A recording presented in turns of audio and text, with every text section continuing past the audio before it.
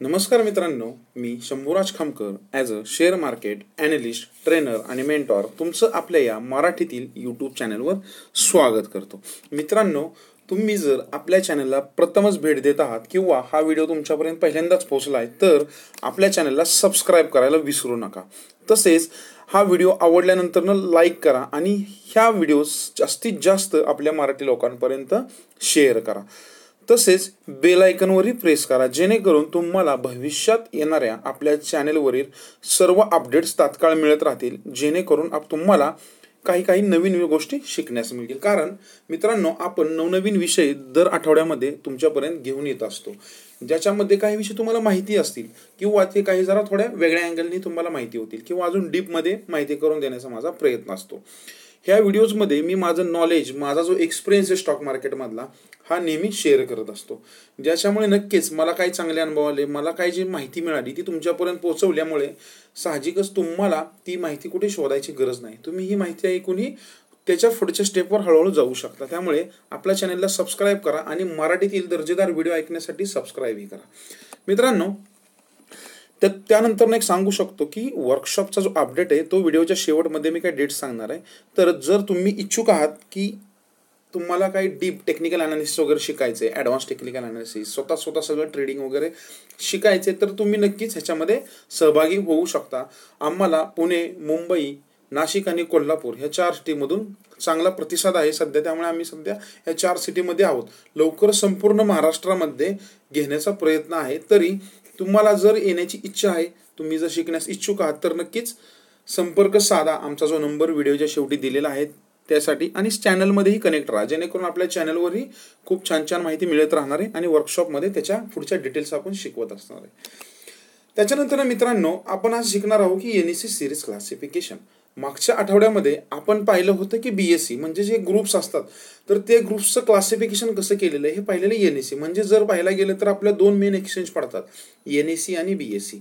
तर ह्या दोन्ही जरी वर आपण ट्रेड करू शकत असलं तरी काही दोन्हींचे रूल्स रेग्युलेशन्स वेगळे आहेत, दोन्हींच्या कामाच्या पद्धती नक्कीच वेगळ्या आहेत. तर त्या काय आहेत, त्याच्यावरती स्टॉकचे काय अर्थ आहेत का? कारण जर त्यांच्यावर या बीएससीवर 5,000पेक्षा जास्त कंपन्या लिस्टेड आहेत, तसेच एनएससीवर 2,500 ते 3,000 कंपन्या लिस्टेड आहेत. तर ह्या सगळ्या कंपन्या त्यांनी कशा क्लासिफाय केल्या, त्यांच्या काय सिरीज बनवल्या ते आपण शिकणार आहोत. तत्पूर्वी सांगू शकतो की मागच्या व्हिडिओमध्ये आपण पाहिलं होतं की जसं आता इथे बघा, आपण HDFC दिसतोय, तर बीएससी ग्रुप बी हे काय असतं, ग्रुप ए काय असतं, हे आपण पाहिलं होतं बीएससीच्या रिगार्डिंग मागच्या व्हिडिओमध्ये. आजच्या व्हिडिओमध्ये आपण पाहणार आहोत की इक्विटी. जर तुम्ही ते पाहिलं तर HDFCच्या खाली एनएससी EQ दिसतंय. असेच खूप साऱ्या स्टॉकच्या खाली वेगवेगळे ऑप्शन्स दिसतात. तर ते नक्की ऑप्शन्स काय असतात, त्या ऑप्शनचा अर्थ काय होतो, तर त्या ऑप्शनचा अर्थ समजल्यावर आपल्याला काय करायचं. कारण लक्षात ठेवा, स्टॉक मार्केटमध्ये जर ट्रेडिंग करायचे, स्टॉक मार्केटमध्ये जर इन्व्हेस्टमेंट करायची, तर आपल्याला नक्कीच इत्तंभूत माहिती असणं खूप गरजेचं असतं. कारण जर आपल्याला काही माहिती नाही तर त्याच्यामुळे आपले लॉसही होऊ शकतात, लक्षात ठेवा. त्यामुळे कधीही कुठली माहिती असलेली चांगलं. तर त्यामुळे ही माहिती जास्तीत जास्त समजून घेण्याचा प्रयत्न करा आणि इम्प्लिमेंटही करा. मित्रांनो, जर आपण पाहायला गेलो आज एनएससीच्या सिरीजबद्दल, जसं आपण बीएससीच्या ग्रुपचं क्लासिफिकेशन बोललो होतं, तसं इथे एनएससीची सिरीज बोलली जाते, EQ वगैरे. तर त्यांचं क्लासिफिकेशन काय आहे, तर मोस्टली ते काय आहे, तर ते क्लासिफिकेशन अशासाठी केलेलं आहे त्यांनी की मला सगळ्यांना समजावं की हे जो शेअर्स आपण घेणार आहे तो कुठल्या कॅटेगरीत मोडतोय, तो घ्यावा की नाही, किंवा तो घेताना आपल्याला काय विचार करायचा आहे, किंवा त्या सिरीजचं फंक्शनॅलिटी काय ते आपण पाहणार आहोत. तर सरासरी एनएससीमध्ये 8 ते 9 प्रकारच्या अशा सिरीज असतात. EQ, BE, BL, BT, GC, IL, IQ असे डिफरंट टाईपचे त्यांना कोड वर्ड्स दिलेले आहेत. म्हणजे जर एखादा मी स्टॉक घेतोय, त्याच्या पुढं जर समजा मला HDFC बँक घ्यायचा आहे, त्याच्या खाली जर मला एनएससी EQ दिसतोय, तर तो झाला इक्विटी. मग त्याचा अर्थ काय होतो हे आपण आजच्या व्हिडिओमध्ये शिकणार आहे. तर चला मित्रांनो, आजच्या व्हिडिओमध्ये शिकूया हे सर्व डीपमध्ये. पहिल्यांदा पाहू आपण एनएससीचा EQ सिरीज. जर मित्रांनो आपण सर्वसाधारणपणे पाहायला गेलो तर तुम्हाला EQ हा नॉर्मली ऑप्शन जास्त वेळा दिसेल. तर EQचा अर्थ काय असतो, तर इक्विटी. EQलाच नॉर्मली इक्विटी बोललं जातं. तर इक्विटी म्हणजे काय, तर ज्या स्टॉकमध्ये तुम्हाला EQ दिसेल तर त्या स्टॉकमध्ये मोस्टली काही रेस्ट्रिक्शन्स तुम्हाला एक्सचेंजकडून नसतात. त्या स्टॉकमध्ये तुम्ही इंट्राडेही करू शकतो आपण, लक्षात ठेवा. त्या स्टॉकमध्ये आपल्याला डिलिव्हरीजही घेता येतात. ओके. EQ म्हणजे मीन्स मोस्टली फेवरेबल, म्हणजे जास्त काय असं रेस्ट्रिक्शन्स एक्सचेंज तुम्हाला त्याच्यावर दिलेले नसतात. No any restrictions for trading. जसं आता मी बोललो तसं ह्याच्यामध्ये काय वेगळ्या रिस्ट्रिक्शन असतात. ह्याच्यामध्ये आपण इझिली कुठलाही ट्रेड मारू शकतो, होल्डिंग घेऊ शकतो, शॉर्ट सेल करू शकतो, दुपारी बाय करू शकतो, ह्या सगळ्या गोष्टी इझिली करू शकतो. म्हणजेच त्याला EQ सिरीज बोलला जातं. EQ stand for equity series. समजलं. त्याच्यानंतर ना पुढची सिरीज येते BE सिरीज. जर मी एखादा स्टॉक सर्च करतोय आणि त्या स्टॉकच्या समोर मला खाली BE दिसतंय, NSE दिसेल पहिला आणि BE दिसेल. लक्षात ठेवा, ह्या सर्व सिरीज ह्या नॅशनल स्टॉक एक्सचेंज रिलेटेड आहेत. म्हणजे तुम्हाला NSE दिसेल आणि त्याच्या पुढे BE दिसेल आणि त्याच्यावर तुमच्या स्टॉकचं नाव दिसेल. जर मला असं एखाद्या स्टॉकच्या खाली BE असं दिसतंय तर त्याचा अर्थ काय होईल. तर पहिली गोष्ट बुक एंट्री, ह्यालाच काय बोललं जातं, book entry. BE stands for book entry. आता बुक एंट्री म्हणजे काय, तर हा ट्रेड टू ट्रेड सेगमेंट मधला स्टॉक आहे. म्हणजे काय, तर तुम्हाला ह्याच्यामध्ये इंट्राडे नॉट अलाउड, तुम्ही ह्याच्यामध्ये इंट्राडे करू शकत नाही. लक्षात ठेवा, जर तुम्ही एखाद्या स्टॉक पुढे BE लिहिलंय आणि त्याच्यामध्ये जर तुम्ही इंट्राडे करताय तर मोस्टली तुमचा इंट्राडे ट्रेड पडणार नाही किंवा तुम्हाला इथे हेवी पेनल्टी लागू शकते. त्यामुळे अशा स्टॉकमध्ये तुम्हाला इंट्राडे अलाउड नसतं. इथे तुम्हाला 100% डिलिव्हरी घ्यावीच लागते अशा स्टॉकमध्ये. त्यामुळे लक्षात ठेवा, कधी BE सिरीज असेल तर त्यामध्ये मोस्टली इंट्राडे प्रेफर होतच नाही. मोस्टली ट्रेड तुम्हाला जर तुम्ही त्याच्यामध्ये शॉर्ट सेल करायचा प्रयत्न करताय तर तो ट्रेड तुमचा पडणारच नाही. ते तुम्हाला नॉर्मली बायच करायचं आहे आणि तो स्टॉक तुम्हाला डिलिव्हरी आल्यानंतरच विकायचा आहे. लक्षात ठेवा, हा स्टॉक जर मला विकायचा असेल तर T+2 म्हणजे ट्रेड +2 डेज असा आपला हा तिसऱ्या दिवशी जर माझ्या अकाउंटला येईल त्यानंतरच मी ह्याला विकू शकतो. जर मी त्याच्या आधी विकायचा प्रयत्न केला आणि किंवा विकला तर मला इथे एक्सचेंज पेनल्टी लावते किंवा जो दंड बोलतो आपण मराठीत त्याला दंड लावते अशा गोष्टीमध्ये. त्यामुळे लक्षात ठेवा, जर BE सिरीज असेल तर तुम्हाला इथे फक्त डिलिव्हरीमध्येच ट्रेड करायचा आहे. समजलं मित्रांनो. त्याच्यानंतर ना पाहू पुढची सिरीज काय, तर BL सिरीज. मित्रांनो, BL सिरीज म्हणजे काय, तर BL series is stands for block deal. लक्षात ठेवा, ब्लॉक डील जे मोठे मोठे डील्स असतात. ब्लॉक डील रिगार्डिंग आपण एक स्पेशल व्हिडिओ पण बनवलेला आहे. म्हणजे अगदी ब्लॉक डील कशा असतात, ब्लॉक डील का केल्या जातात, ब्लॉक डील कोण करतं, ह्याची अगदी सविस्तर माहिती मी तुम्हाला त्या व्हिडिओमध्ये दिलेली आहे. त्यासाठी तुम्ही वर इथे कार्ड्सवर प्रेस करून तो व्हिडिओ पाहू शकता किंवा आपल्या चॅनलच्या व्हिडिओमध्ये जाऊन तुम्ही तो चेक करा. तिथे तुम्हाला ब्लॉक डीलवर आपला मराठीतील डिटेलमध्ये माहिती मिळेल. तर ही ब्लॉक डील जर एखाद्या स्टॉकमध्ये मी BL करतोय, समजा जर तिथे BL लिहिलेलं आहे तर त्याचा अर्थ काय होतो की तुम्हाला इथे फक्त ब्लॉक डीलच करायला येणार आहे त्याच्यामध्ये किंवा तो स्टॉक ब्लॉक डीलसाठी अवेलेबल आहे. जर मला ब्लॉक डील करायचे तर मला मिनिमम 5 लाख शेअर्स बाय करावे लागतात किंवा त्यांची व्हॅल्युएशन समजा 5 लाख शेअर्सच्या पेक्षा कमी असेल तर ॲटलिस्ट 5 करोडपेक्षा जास्त त्याचं व्हॅल्युएशन व्हायला पाहिजे शेअरचं, तरच तो ट्रेड ब्लॉक डीलमध्ये जातो. कारण लक्षात ठेवा, नॉर्मल EQ मध्ये मी जर एवढा मोठा ट्रेड मारतोय तर एक्सचेंज मोस्टली एवढा अलाउड होत नाही ट्रेड किंवा तो तुम्हाला त्यामुळे सडन प्राइसमध्ये फॉल आउट होऊ शकतो. त्यामुळे असे ट्रेड तिथे रिस्ट्रिक्ट केलेले असतात. तर तुम्हाला ते ह्या ब्लॉक डील विंडोमध्ये जाऊन मारावे लागतात. तर ही विंडो किती वाजता ओपन होते, तर सकाळी 9:15 ते 9:50 एवढ्या वेळेमध्येच आपल्याला इथे ट्रेड करता येतात ह्या विंडोमध्ये. कारण जर मला ह्याच्यानंतर ट्रेड मारायचं तर ह्याच्यानंतर मला ब्लॉक डील करता येत नाही. दिवसामध्ये जे काय ब्लॉक डील्स होतात ते सकाळी 9:15 ते 9:50 होतात. त्याला एक ब्लॉक डील विंडो असं बोललं जातं. ती विंडो सकाळी 35 मिनिटच ओपन असते. त्यामुळे लक्षात ठेवा, जर तुम्हाला असं काही ट्रेड करायचं असेल, इन केस तुम्ही जर काही स्टॉक असे एवढ्या मोठ्या क्वांटिटीत बाय करताय तर तुम्हाला हे BL सिरीजमधूनच ट्रेड करावा लागतो. त्याच्यानंतर सांगतो की GC सिरीज. जर आपण बोलायला गेलो GC म्हणजे काय, तर ह्याच्यामध्ये गव्हर्नमेंट सिक्युरिटीज फक्त ट्रेड करता येतात किंवा जे ट्रेझरी बिल्स असतात त्याचं आपल्याला जर ट्रेडिंग करायचं तर ते सगळे GC सिरीजच्या अंडर येतात. जर अशा तुम्हाला एखाद्या स्टॉकच्या पुढे GC दिसतंय किंवा एखाद्या सिरीजच्या पुढे GC दिसतंय तर समजून घ्या की हा गव्हर्नमेंट सिक्युरिटीज आहेत किंवा ट्रेझरी जे बिल्स असतात तर ते तुम्हाला इथे ट्रेड करायचे असतात. ते ट्रेड करायचे असेल तर ह्या सिरीजच्या अंडर येऊनच मला ट्रेड करायचे आहेत. त्याच्यानंतर पुढची सिरीज आहे माझी BT सिरीज. लक्षात ठेवा, BT सिरीज म्हणजे काय, तर पहिली अशी गोष्ट होती की सगळे शेअर्स वगैरे हे फिजिकल फॉर्मॅटमध्ये असायचे. मित्रांनो, फिजिकल फॉर्मॅट म्हणजे आज जसं आपण ऑनलाईन देवाणघेवाण करतोय तशी फॅसिलिटी अवेलेबल नसायची.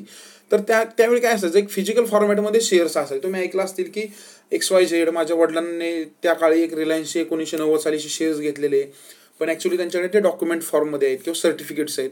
तर हे सगळे असायचे. तर मग हे सर्टिफिकेट्स जर ट्रेड करायचे आहेत मला, ते जर मला विकायचे तर ते काय करावे लागतील, तर तिथं मला BT सिरीजमध्ये जाऊन ह्याचा ट्रेड होतो. लक्षात ठेवा, ह्याच्यामध्ये मी जास्तीत जास्त 500 शेअर्स विकू शकतो.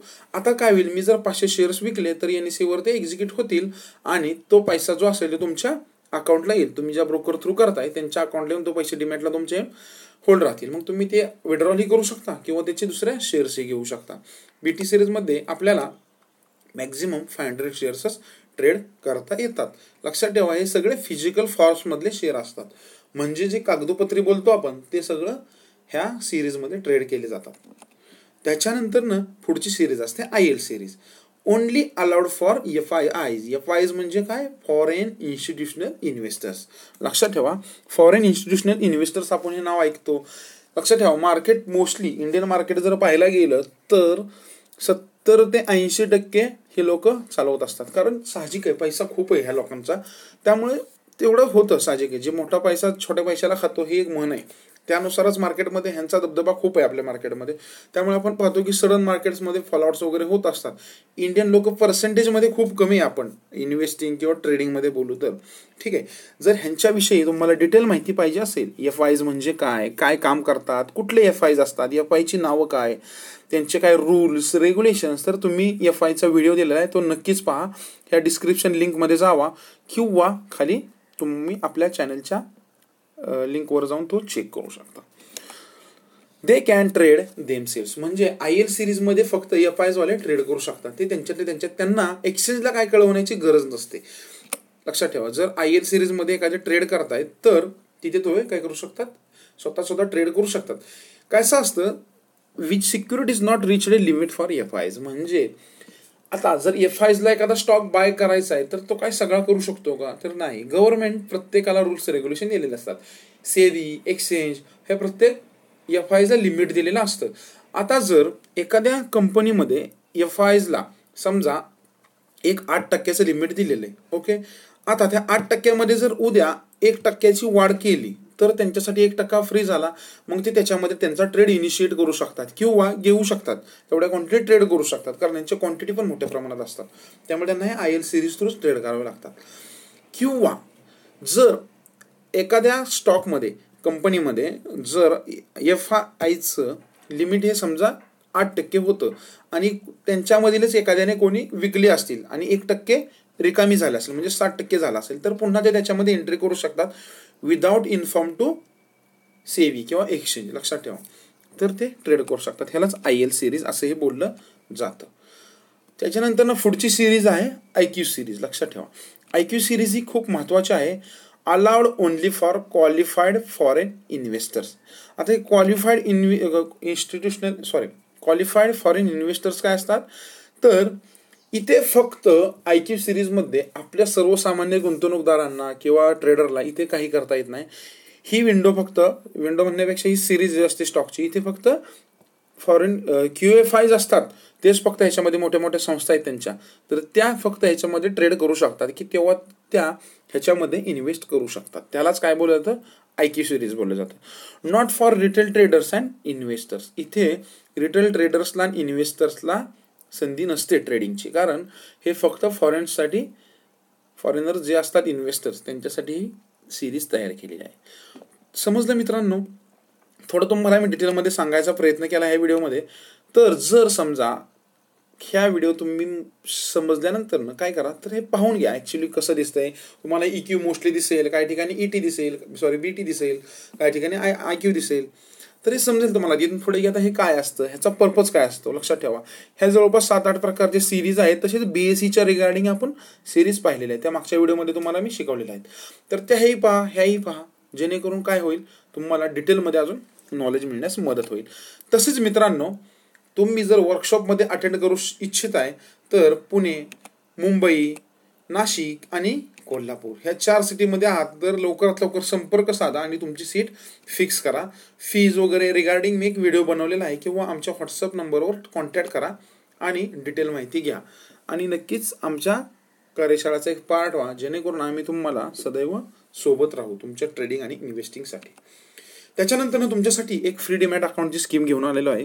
अपस्टॉकने एक सध्या फ्री डिमॅट अकाउंट ओपनिंग केलेलं आहे. तर तुम्हाला जर ओपनिंग करायचं आहे तर व्हिडिओच्या डिस्क्रिप्शन लिंकमध्ये एक लिंक दिलेली आहे, त्या लिंकवर क्लिक करा. लक्षात ठेवा, त्या लिंकवर गेल्यानंतर तुम्हाला एक फ्री अकाउंट मिळेल. त्या लिंकवर क्लिक करा. अगदी तुमचे 1000 रुपये मिनिमम तरी ह्याच्यामध्ये वाचणार आहे. तुम्हाला 1 रुपयाही कसला पेड करायचा नाही. आणि मी स्वतः 4-5 वर्षापासून अपस्टॉक वापरतोय. सर्व्हिस वगैरे खूप छान आहे अपस्टॉकची.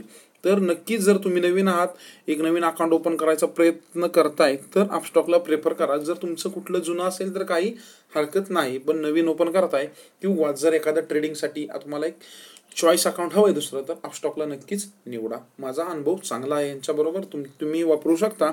तसेच माझ्यातर्फे तुम्हाला ह्याच्यामध्ये 200 रुपयाचं ब्रोकरेज मिळेल जर तुम्ही खाली लिंकवर क्लिक करून अकाउंट ओपन करताय. जर तुम्हाला प्रोमो कोड असं विचारलं तर तिथे ट्रेडिंगो हा नाव टाका.